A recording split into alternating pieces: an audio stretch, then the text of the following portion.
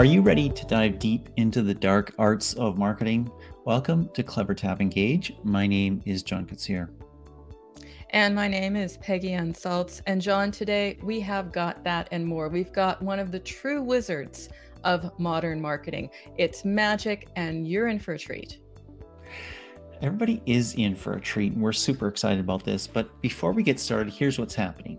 Before CleverTap Engage, way back when, Peggy and I did a show called Retention Masterclass. And what we're doing now is we're bringing back some of the very best episodes, top-notch episodes from that series, and introducing them to you. And we think you are going to absolutely love them. And the great thing about it, John, is, it's more pertinent now than ever, right? We're looking back on insights that are pure gold, and it's no coincidence that we have chosen to shine a light and highlight our Retention Masterclass series guest. Our guest at that point was Rory Sutherland, Vice Chairman of Ogilvy and author of Alchemy, the dark art and curious science of creating magic in brands, business, and life. And we talk about that and more. So without further ado, here's Rory. Huge joy to be here. Particularly anything called Retention Masterclass is going to drag me in.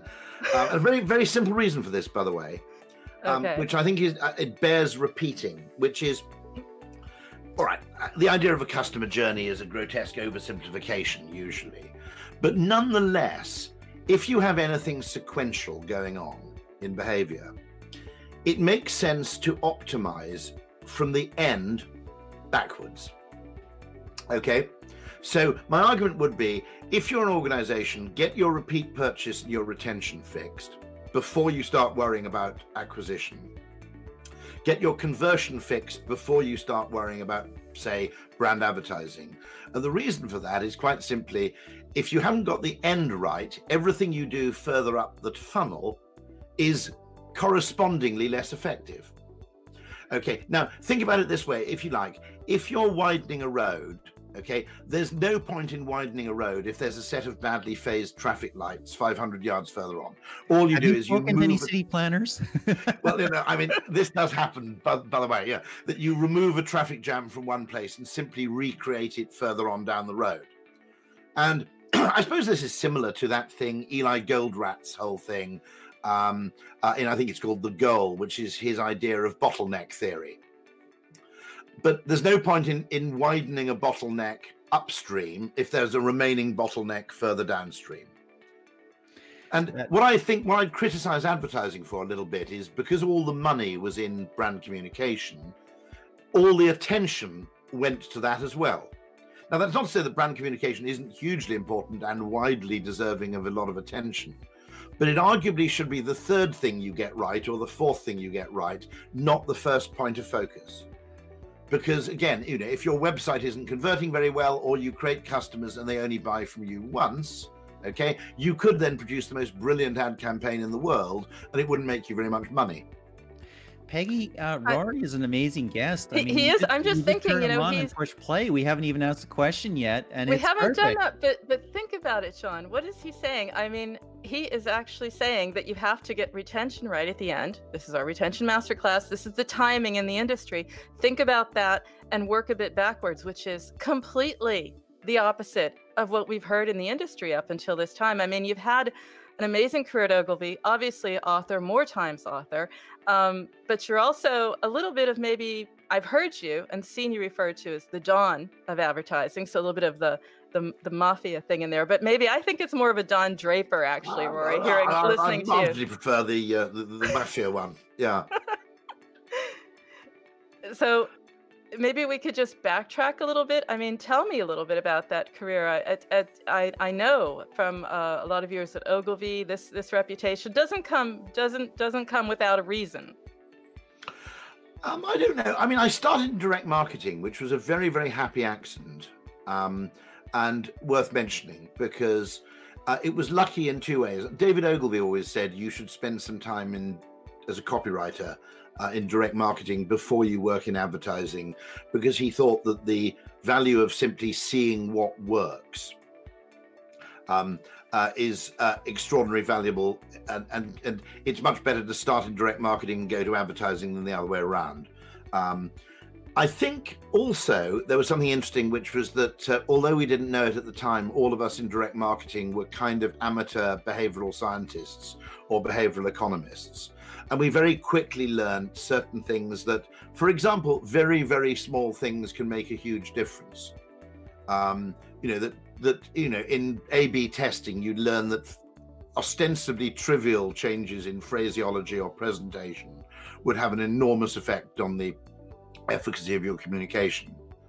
The other reason it was lucky is I happened to be in Ogilvy and Mather Direct, as it was then called, in Soho Square back in 1988, where it was an assemblage of the most remarkable people to learn from. Naming them quickly, Drayton Bird, Steve Harrison, my own art director for a time, Mike Sim. It was an extraordinary place in the sense that, it was rather like Paris in kind of 1920, which is everybody interesting was either there already or passed through. And so it was a brilliant place to learn for two reasons, really: the people you could learn from and the particular area of study. And I remain a kind of direct marketer, to a large extent, in that probably my default mode of thinking is a mixture of direct marketing and behavioral science. And my argument is that this encourages you to focus on things. This is, I started this talk by saying about start at the end, because if you haven't got the end right, the beginning doesn't really matter. And funnily enough, in direct marketing back in the 80s, and us tyro copywriters thought, these old farts, what do they know, But they used to say, when you wrote an off-the-page press ad, start with a coupon. Ridiculous, have these people never been to art college? Patently you should start with the headline or the concept or the idea. But of course they were kind of right, because you could produce a brilliant ad, and if the coupon left 2 or 3 things unexplained or ambiguous or unclear, you didn't get any response. So all that relatively, and this is one of the things that's fascinating in behavioral science, you can take exactly the same principle. You could do a wonderful ad for a product explaining the price, its many myriad consumer benefits, but if you didn't explain, allow 28 days for delivery, or you didn't tell people when it would arrive, or you missed out some other important factual detail, you could end up halving the number of products you sold. And this, I think, still applies in behavioral science. There's a great book by a Canadian, actually, Dilip Soman, which is about the last mile. And his point is that there are a lot of decisions that, just as we know, actually, that around maybe 30-40% of off-the-shelf decisions take place in store at the last minute. The last mile is peculiarly decisive in determining whether people buy or not. And that's another reason why I think, it pays people to pay far more attention than marketing services people currently do. Nobody's ever going to get promoted for brilliant application form design, but equally, working on American Express for many years, the single biggest breakthrough we experienced was probably application form design. If you could make it very short, not only was it very short and easy and attractive and so forth, but also you could make a virtue of the fact that the application form was very short by saying, we aren't asking for a whole heap of details from you because we want you as a card member. Yes. And, a significant obstacle to applying for an American Express card would be fear of rejection. Which is, in dating, the same thing, if you think about it, okay? People in the pickup artist community, of which I'm not a member, okay? But people in the pickup artist community say it's a perfectly satisfactory strategy, which is whenever you meet someone you fancy, you just proposition them. And 1 time in 10, you'll get lucky. Now, the interesting thing is most people can't stand doing that because they can't cope with the prospect of rejection and humiliation. Well, that's a very interesting thing. One of the interesting things you do is apparently what they tell themselves, people in the pickup artist community, is, look, we evolved to live in very, very small communities where there are only 5 or 6 eligible people. And therefore, if we blew it with one of them, that was our chance finished for good. because also the 6 people would all talk to each other. And if you went and propositioned all 6 of them, pretty rapidly in the community, you become known as Pervy Dave, okay? And your reproductive opportunities were significantly damaged. But of course, in a city of 7 million people, that doesn't really apply. You'd have to be pretty damn importunate to be known across London as Pervy Dave.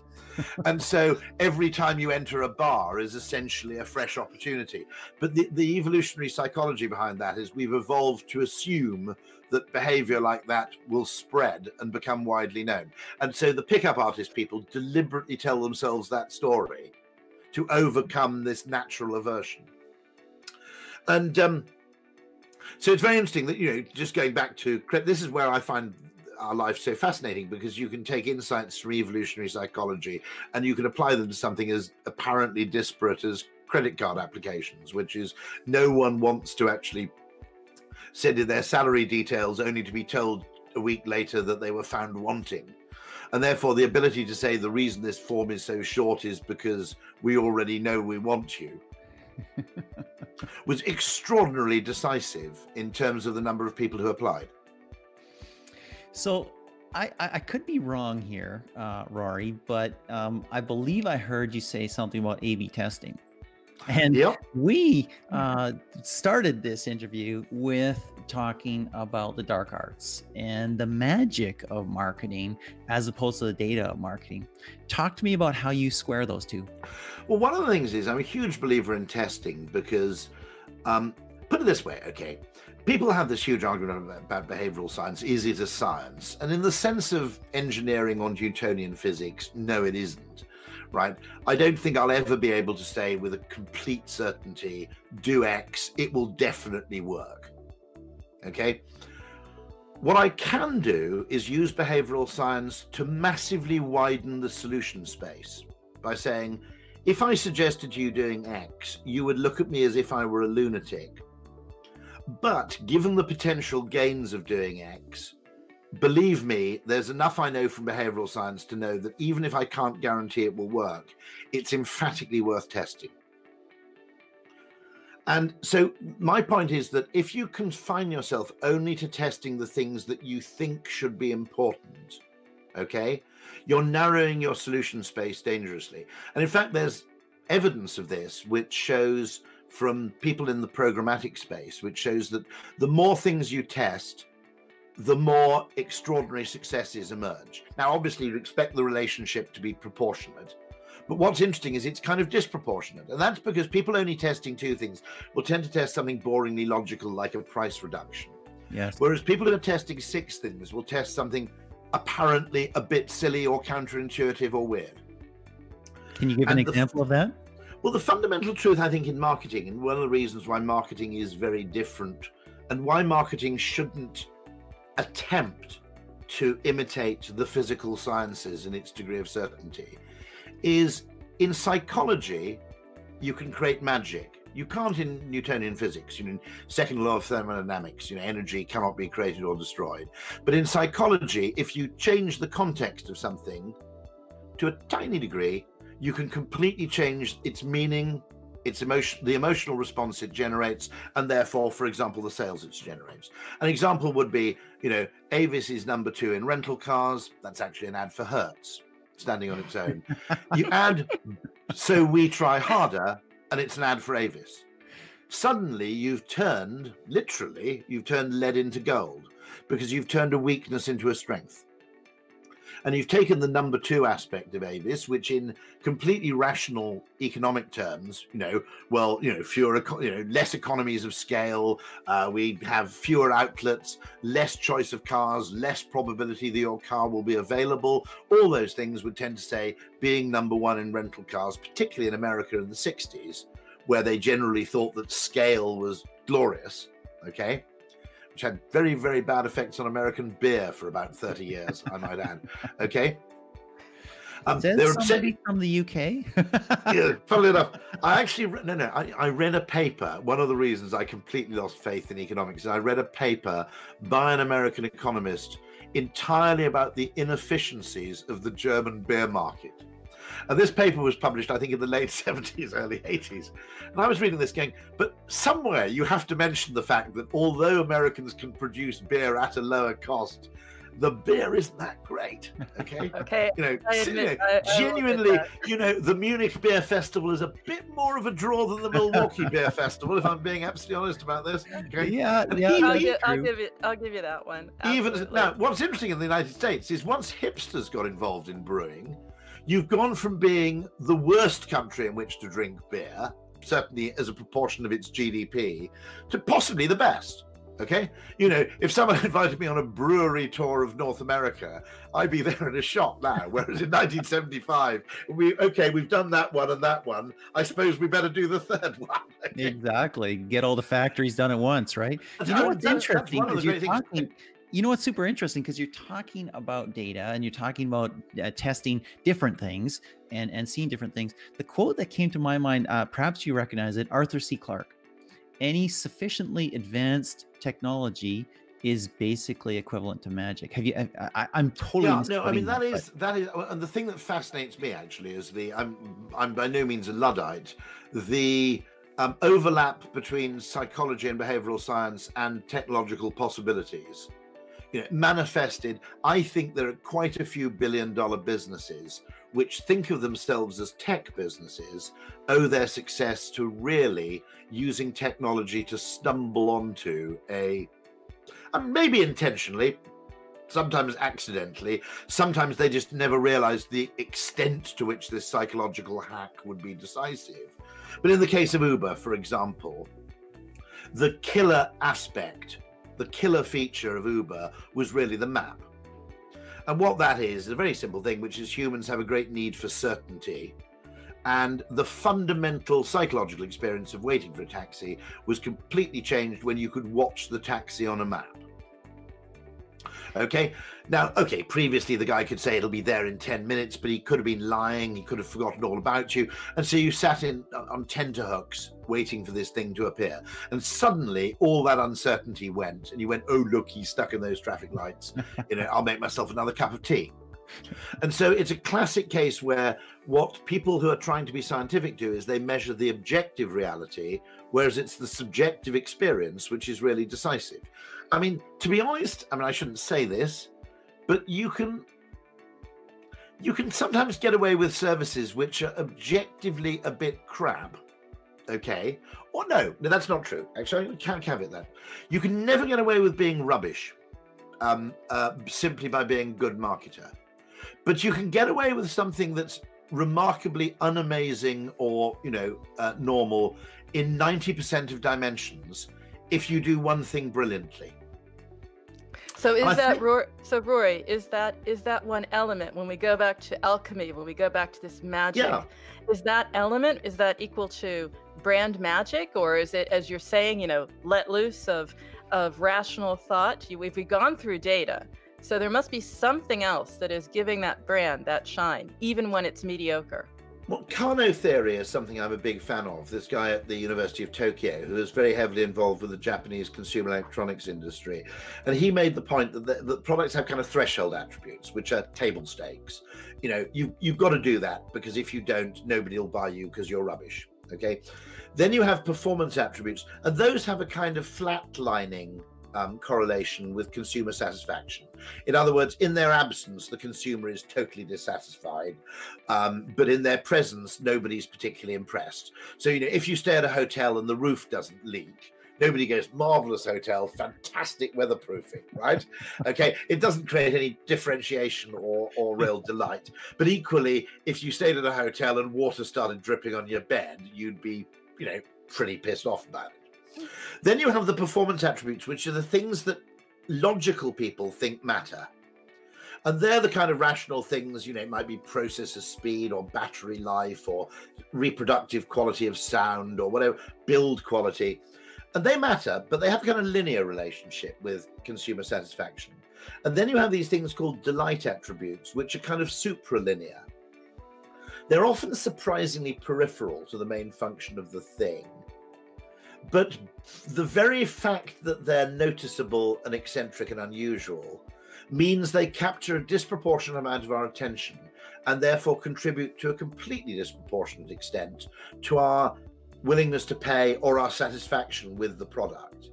I noticed, by the way, Elon Musk clearly knows about this because he builds into the Tesla Model 3 and the Model Y, he builds in things like fart mode, okay, and fireplace mode. And now the interesting thing was, I was just on the point before coronavirus broke out of buying a Tesla Model 3. And this is the tragic thing. The reason I wanted to buy it was it had dog mode, okay? Now, this is slightly ridiculous to begin with. What makes it even more ridiculous is I don't own a dog. Okay, now, just to explain what dog mode is, because the car's electric, you can leave the air conditioning on without the engine running because it just runs off the main battery. That means you can leave a dog in the car in Scottsdale, Arizona, and the dog will be perfectly comfortable. Of course, somebody will come along and smash the window. This is exactly the problem. The dog is in trouble, but and so yes, the dog would have been comfortable. Elon spotted this, okay, and he said the problem is that people who don't know it's a Tesla, who don't understand this, PETA activists will come along and smash the window of the car to free the dog. Okay, so when you put the car into dog mode, it displays on the enormous screen a picture of a dog, and it says, "Don't worry, the interior is being kept at a constant 72 degrees. My owner will be back shortly." And it displays this whenever anybody approaches the car. So it actually utilizes Sentinel mode, which is another security mode which is already existing in the car. There's also Joe mode, by the way, because a guy called Joe complained to Musk that when his kids were asleep in the car, the various announcements woke them up. So if you choose Joe mode, the announcements are loud in the front, but more or less inaudible in the rear. Named after the person who requested. It'll be hard. No, I know. But the extraordinary thing about that is the fact that this thing had dog mode was a kind of deal maker for me, even though I don't have a dog, because it said the attention to detail that's gone into this is really spectacular. It also is a clue, by the way, that the product isn't designed by accountants, because accountants hate delight attributes, right? They're the first thing they kill. So in the case of the consumer electronics industry in Japan, often the Kano element, the delight element, would have been the eject mechanism on a cassette deck in the 1980s. So it didn't just go clack. It kind of had a counterbalance and a bit of hydraulics that meant it hissed open like a door on Star Trek, you know, and that was the kind of decisive factor. And of course, you know, expense on the eject mechanism is exactly the thing that finance people tend to kill.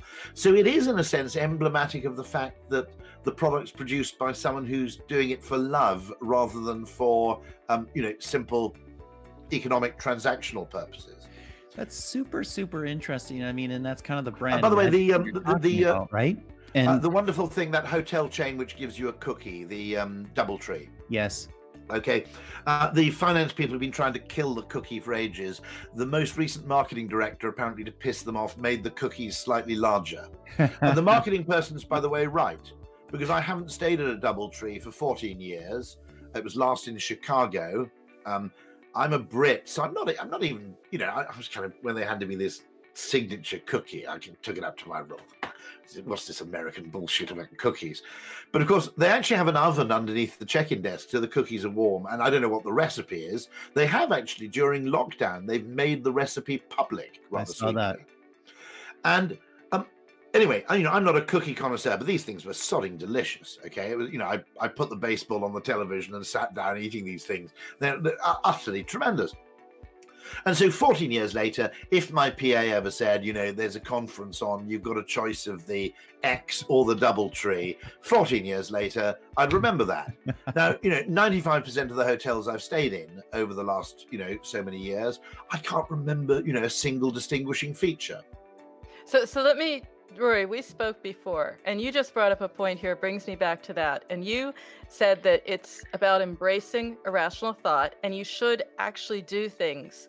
The way to move forward is to do something that upsets the finance officer, or that that they wouldn't go for. The biggest source of competitive advantage in any organization is its ability to do things the finance director doesn't like.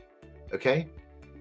So if genuinely, and that would be true of a car company, it would be true of an advertising agency, the things that make you remarkable, that really both distinguish you and which also have the capacity to create what you might call behavior, loyalty, affection, attention beyond the normal scope of, of proportionate reason, tend to be things which are weirdly orthogonal to the usual metrics which a finance director would think would be important, like price or time or size of room or whatever it may be. Funnily enough, in the hotel industry, there's a great case which my great friend Richard Shotton mentions. He's the author of the book The Choice Factory, which I'd highly recommend him as a guest. And he talks about the Magic Castle Hotel in Los Angeles. Now, fairly amazingly, okay, now let's be really clear about this. It is not. It is very clean. It's clearly very well maintained, but it's a slightly dated architectural hotel in LA, in a very old, dated building with a very small swimming pool, which is number 6 on TripAdvisor among Los Angeles hotels, and which also manages to charge a pretty high nightly rate. Okay, and he makes the point that everything about the hotel is good, but 2 or 3 extraordinary things which are fantastic. So they have a thing called a popsicle hotline. So if you're by the pool, you lift this phone and someone comes out with, to my British audience, these are ice lollipops, okay? But someone comes up with a tray that's kind of piled high with popsicles and you can help yourself for free. I noticed in the photographs on Google Images that when your laundry comes back, there's your name written in ink, a little smiley face and a sprig of lavender added to it. And what they do is they do 3 or 4 things which are kind of disproportionately effective in generating affection and generating general charmingness. And I mean, we all know people like that, don't we? Really, who are kind of, you must meet my mate Dave. He's a bit of an arsehole, but he's a great guy. And there are those people, and what it is so fascinating because those things, and the reason I always call this alchemy is that people who are obsessed with making marketing look like physics always assume that the scale of the input is proportionate to the scale of the effect. That in order to make your hotel more appealing, you have to drop the price by X percentage. All those sort of very linear ideas of what makes a difference. And of course, dotted all over the place, there are tiny things you can do which brilliantly signify that you care in an ingenious way, and those things have a meaning value which is way out of proportion to their cost. That's exactly the point, Rory. That's what you were talking about before. Now we are marketing in a pandemic. This is the era of COVID-19. John is hosting a fantastic webinar brought to us, sponsored by CleverTap as well. Probably should be on it, but now we've got that wrapped up. But anyway, the point is that very much it's about working on that playbook, changing that playbook. What will delight people in our times now? How has that changed? I mean, responding to the crisis in an ingenious and useful way, not only to your direct customers, but to everybody else. One of the best things, okay, I'll give you a lovely example of this. And I haven't seen anybody quite yet do it, although Ocado did a very nice thing which said, by the way, if you've got a delivery, why not ask your neighbors if there's anything you can get them, okay? Because obviously Ocado would, which is a home delivery grocery service in the UK, which is extremely good. They would like to make as few large deliveries as possible because the constraint on their ability to supply food is really the delivery slot rather than sheer supply volume. Okay, that's their bottleneck. And so if they can get you to order for your neighbors, that's a good thing. Now, one of the most fascinating discoveries in behavioral science, and it's called the Benjamin Franklin effect, after a little story Benjamin Franklin tells, is that strangely, if a brand asks you to do them a favor, simple economic logic would suggest that you would require remuneration for this. Oddly, we like people we've done favors for. So Cialdini is very good at this, Robert Cialdini. The weird thing about Cialdini's 6 rules is they're all sort of contradictory. Now, this is my great point about why you should never model marketing on physics, which is 2 things, okay? The opposite of a good idea can be another good idea in marketing. That's not true in physics, okay? The opposite of a good idea is generally wrong. There are exceptions in engineering and so forth. But quite often in marketing, the opposite of a good idea can be another good idea. Okay, and one of the strangest things is we like brands that do favors for us, but we also kind of like brands if we can do a favor for them. And it must be an evolutionary mechanism, which is now I've done a favor for this person, I can trust them a bit more because they're now kind of in my debt. And I've suggested to airlines for ages, look, if you've got a bloody flight at 10:30 to New York, which is overbooked, and a flight at 11:30 that's underbooked, why don't you just email your customers a week ahead of time and say, look, you don't have to do this, by the way, you're totally free to go on the 10:30 flight, but it would really help us out if you went on the 11:30 flight. Without any remuneration or reward at all, the result will be that people who go along with that will like you more. I know it's weird, okay? Conventional economics would go, no, you must demand some compensation. But people kind of like the feeling of being useful. And so if you can actually co-opt your customers in a way which between you and them you can contribute to the greater good, then strangely you do very well out of it. And so that's the other reason, okay, if you don't believe in magic, and that's kind of magic, okay, right? If you only believe in economics and physics as your model for how the world works, and you have no kind of attention to psychology or evolutionary psychology or anything else that tells you, or epistemology, by the way, the way we perceive the world isn't objective to begin with, okay? The problem is, if you don't believe in magic because you believe in economics, you'll never look for magic, and when someone presents it to you, you won't believe in it. In fact, what you'll do is you'll look for another explanation, because this magic has basically disrupted your comfortable worldview.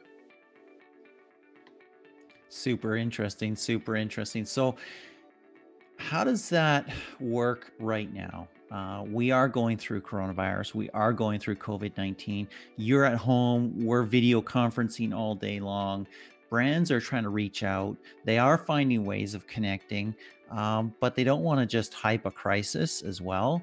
How do you apply that to COVID-19?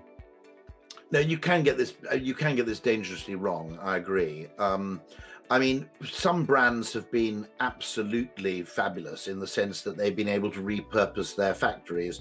Unilever has done this quite extensively, where you can repurpose factories to produce necessary medical supplies. I think, believe it or not, Prada is producing one-use medical gowns and PPE equipment, presumably with a red stripe somewhere on the thing. And that is, that by the way goes back for ages. I was looking at the Spectator's. It's the 10,000th edition of the Spectator, which is the oldest weekly magazine in the English language, in continuous publication.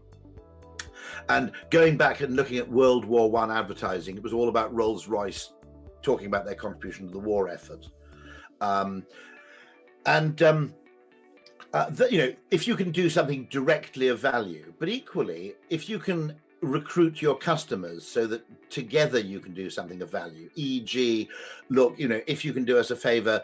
I mean, now this is, I don't like criticizing Ocado because they're very good. They've stopped supplying bottled water. I think they're right to discourage bottled water because it uses up a huge amount of weight on a van. And let's face it, we've got a bloody tap, haven't we, right? Okay, so it's not the best use of van capacity to deliver to a bunch of neurotics in Hampstead who won't drink tap water, their weird spring water that's been shipped all around the world or whatever. It's not a good use of distribution, okay? Now, it might have been a little bit better if they just said, as a favor, we'd prefer you not to. Because people probably prefer something that's voluntary to something that's imposed. So I think that business of if you can't do something directly valuable, but you can help your customers engage in pro-social behavior, I think you will reap emotional rewards for that. Because coordination is a valuable function in these cases. Yes, it is, absolutely. And I love what you said earlier as well about the doing a favor for somebody makes you like them more. Some weird psychological trick. what a brand can do ideally in that scenario is know what somebody wants to do, or know what somebody might be interested in doing or be able to do, and be able to respond to that in advance. Have you seen some examples of that? Have you seen some value in that? Understanding your customer well enough to say, you know what, this person probably wants to do this or might be open to doing that, and I'll give them the opportunity. I mean, a very interesting thing, by the way, which is worthy of mention, is that certainly the online grocery delivery firms were obviously besieged with new customers when this first happened, and they were also essentially, flooded with people who'd bought something once in 2018 when they had a garden party, but hadn't used the service since. And it's very interesting, by the way. This is where economics and ethical capitalism diverge. It's very interesting. They've given distinctly preferential treatment to their most loyal past customers. And I think in talking about loyalty and retention, there are elements which need to be understood much better, because economics is entirely focused around the one-shot, one-off anonymous transaction. And consumers' minds don't work like that. Consumers' minds have evolved for relational capitalism, not for anonymous transactional capitalism. And therefore, it's worth knowing that every time someone does business with you, and the longer they do business with you, they do have a sense that they are acquiring from you a sense of reciprocal obligation. Now, I'll give you two examples of this. If you run a utility, electricity company, power company, phone company, if you get a letter of complaint, the most common opening paragraph will be, "I have been a customer of yours for X years. Imagine my horror when." Okay. Now, the fact that consumers write that is indicative of the fact that although technically you subscribe 1 year at a time, people do regard longevity of tenure as bringing them significant rights, preferential rights. And not unreasonably, by the way, because the fact that you've been a long-term customer suggests, one, that your future value is longer because you're prepared to be loyal. It also suggests, I think, that your trust, that there's a sort of mutual trust going on, because in game theory, repeat games are more trustworthy and more cooperative than one-shot games. So the second example I always give is, I always use the same local taxi firm. And the reason I do that is because I could get cheaper rates if I rang around every time and asked for competing quotes or whatever. The reason I like to give them a few airport jobs, the reason I'm out of business, is because one day, my wife's car's going to break down and it's snowing, and they're going to pull their finger out and go the extra mile to get me a car, instead of some random punter who hasn't booked a taxi in 16 years and now, because it's snowing, wants to get a taxi so he doesn't scratch his own car. Okay. So the fact that actually what's going on in the consumer's head in a relationship is not the same as the balance sheet view of a business. That any business, look, this is why marketing is so important, even in businesses that don't do any marketing, okay?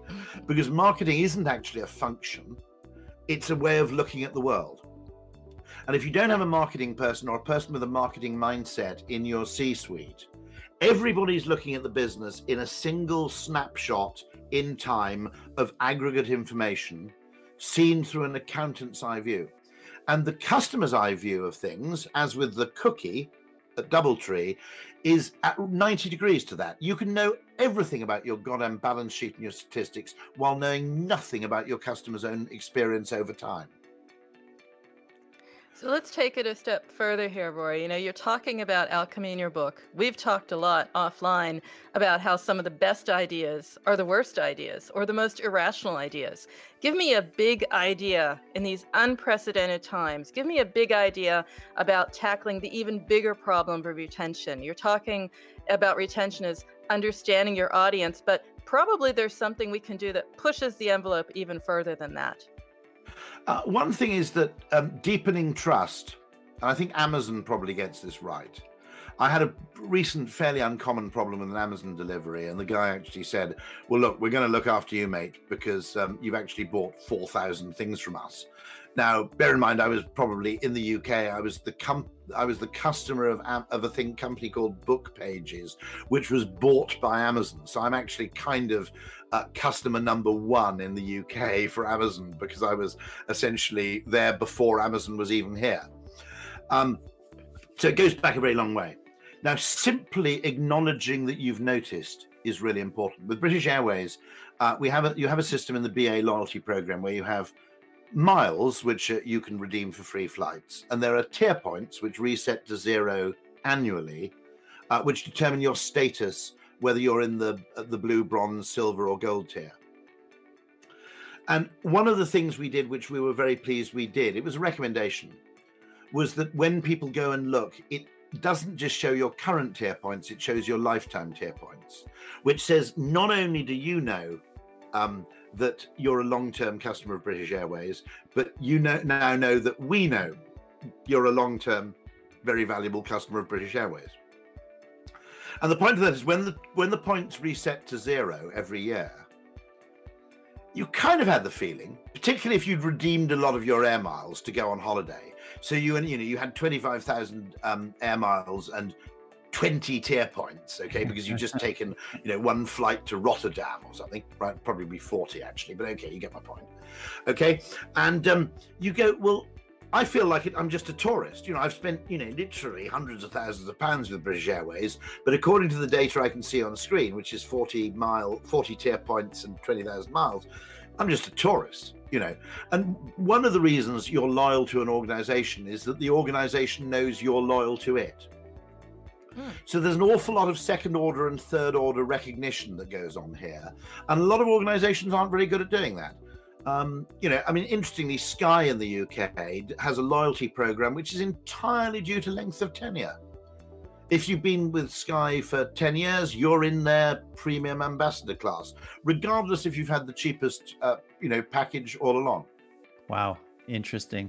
I will always remember British Airways with pleasure for having taken me from Moscow to Berlin, and then forgetting I got on that plane and not giving me a seat on a flight from Berlin to, or I think it was somewhere else in Germany to Vancouver, where I'm home.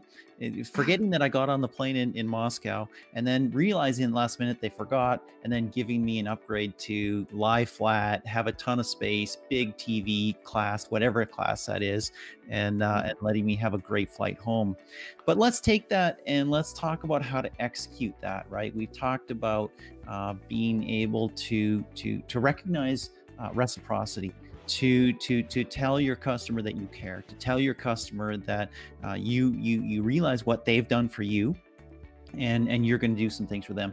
And so we talk about growth stacks, right? Tech growth stacks as well. What's in your growth stack? What's in your tech stack? What applications do you have? And you've talked about Alchemy and the magic. Where does that come together, and what do you see as necessary in a growth stack for a brand? Well, I think one of the problems is that business is obsessed with quantification, and it's much easier to quantify cost savings than it is to quantify opportunities. And businesses have become disproportionately focused, I think, on producing more crappier things at a lower price, when what the consumer wants, as the American beer market rather neatly demonstrates, is actually slightly fewer better things at a slightly higher price. I mean, the assumptions, I think, around price and cost are very dangerously polluted by economics. And one of the things I always suggest testing is, maybe the reason this thing isn't selling is you need to put the price up. Now you're going, this is absolutely insane. No. There are cases where being cheap is a total marketing disaster. And the example I always give is you have two products. One of them has more features than the other and appears to offer greater expected utility, okay? Because it's a clock radio which has additional features, okay? And the clock radio with more features is also cheaper than the other clock radio. Now, to an economist, that's the easiest decision in the world, isn't it? Oh, well, it's higher utility, lower price. I'll obviously buy clock radio B. If you look at how humans think, they also deploy second order intelligence, which is, if I actually had a better clock radio, I'd charge more for it. Okay? Why would I produce a better clock radio and then sell it for less? Okay? Obviously, there's something about this other clock radio that is a bit crap that I just don't know about because they lack the confidence to charge a premium for this superior functionality. Now, what I'm saying is that if you actually have a better product at a lower price, what may happen is consumers come in and they are totally confused and buy neither of them. Yes. So understanding that if you use the laws of logical economics, or you obsess about data, by the way, to a point where it ceases to inform and becomes a constraint that you're not allowed to do anything that current data doesn't justify, what you're actually doing is you're probably turning your back on major opportunities for growth, because the real opportunities for growth tend to exist in counterintuitive spaces where you're not a commodity and where your competitors haven't been yet. Which are, so the classic case, okay, are two examples of data, right? There was nothing in any data about consumer coffee buying habits for home consumption that told you that Nespresso would be $1 billion company. And the reason is, and this is where the alchemy lies, it's in the magic of human perception and the fact that human perception isn't objective. If you were comparing the price of Nespresso coffee with the price of Maxwell House and you had to buy it in a jar, you'd look at it on the shelf and go, it's completely insane, right? Okay, this is costing me like 40 times as much. Luckily, the frame of reference when people put the 45-cent pod in the machine, their frame of reference is Starbucks, not Maxwell House. And that's probably the magic and the so if you look at the data, that's where the magic lies. And Dyson makes no sense. I'll admit this freely myself. If James Dyson had come to me and said, I think there's a market for a $900 vacuum cleaner, I would have gone, look, James, just look. First of all, it's a distressed purchase. No one derives any pleasure from buying a vacuum cleaner. You only do it under duress when you move out of rented accommodation or your old vacuum cleaner explodes. And anyway, anybody who can spend $900 on a vacuum cleaner has a cleaner, so they don't even use the vacuum cleaner themselves, right? Okay, and all of those would have been perfectly rational, okay? Now, this is the fundamental point. Just because something makes sense doesn't mean it's right. Okay, that's probably true in physics. It's probably true in engineering. If something makes sense within engineering terms, then it's right. In psychology, it isn't true. So, the explanation you have for something may not be the real why. It's simply chosen because it's plausible. Now, never mind the $900 vacuum cleaner, right? He's now perfected the $600 hairdryer. Okay, beat that, right? John doesn't have that problem, Rory.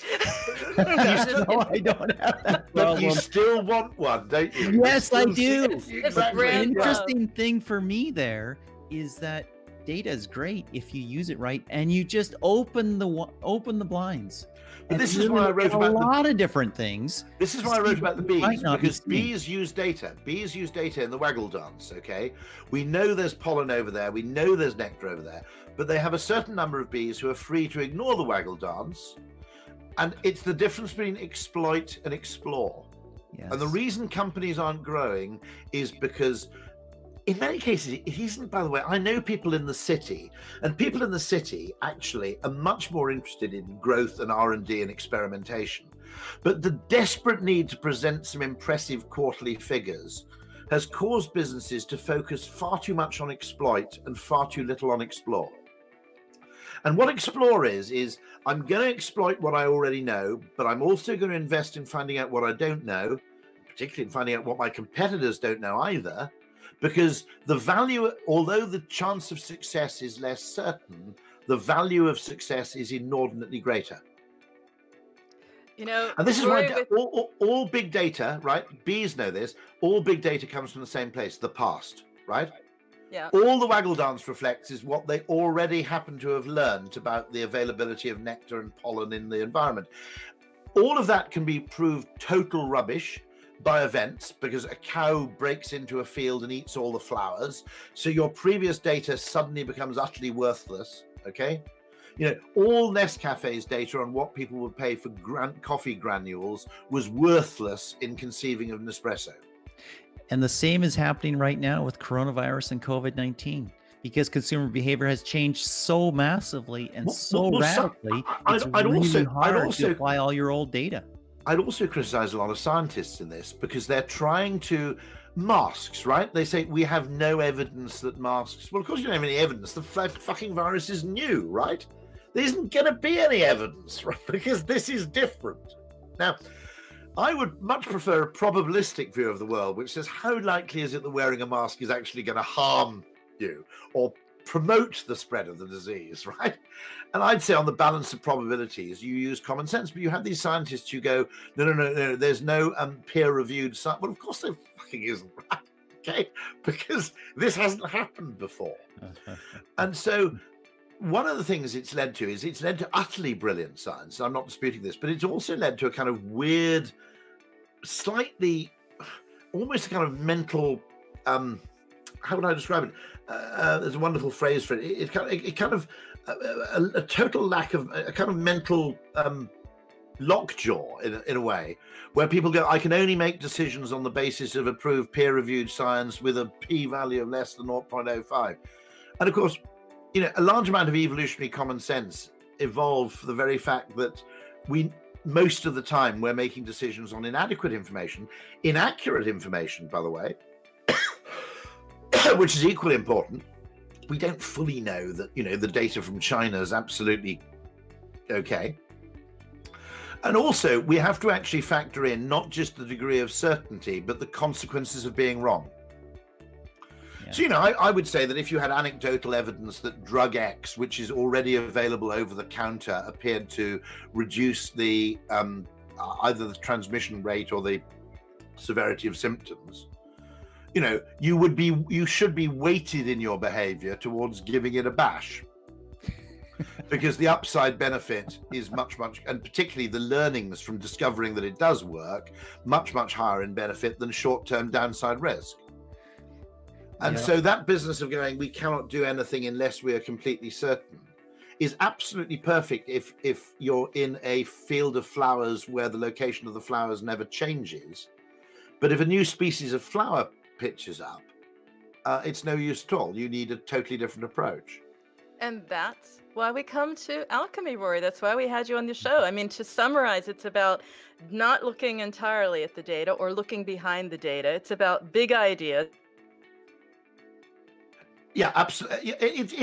Now, I'm going to be very clear here. What I'm not suggesting is that you adopt lunatic behaviors at large scale, which are irreversible.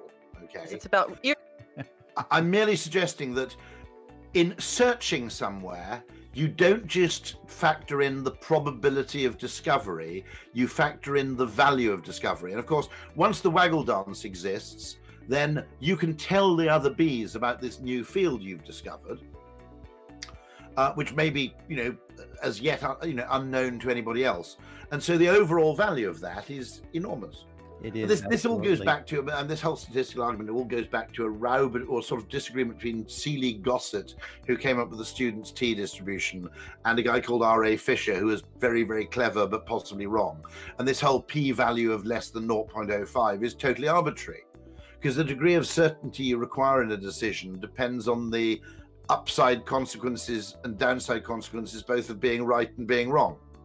Absolutely. And so betting the farm on something, you want a huge degree of certainty. But if actually, I mean, the French, in credit, I mean, they're looking at this question that nicotine prevents transmission or reduces significantly the chance of catching it. Now, of course, that's absolute anathema to anybody in public health. Okay. Yeah, let's smoke cigarettes so we don't get coronavirus. I'm sorry, we have to call an end to this. Unfortunately, we have other commitments to get to, and I know it's getting late for you. We very much appreciate having you. I quite understand, Rory. It's been interesting. It's been amazing. It's been wide-ranging. It's been all over the world, and we really have had a wonderful time. Thank you so much for joining us on CleverTap Engage. It was such a delight to bring you one of the best, Rory Sutherland. We really do appreciate your time. Absolutely. And to write it down almost, that you need to architect and design for retention from the end to the beginning. So work it backwards. Absolutely. And for everybody who might be watching, hey, we have an audio podcast. If you're listening, we have the video as well. Check out YouTube, check out the podcast on whatever platform you like, and enjoy and chill. Absolutely. And of course, this podcast is about finding the world's best marketers, getting their top tips, people like Rory. There are more of them out there. We focus on major brands with big stories to tell. So if you think you fit the bill, then DM John or me on Twitter or LinkedIn, or email me at peggy@mobilegroove.com. Let's get you set up soon with your own show. Until then, this is Peggy on Salz. And this is John Koetsier for CleverTap Engage.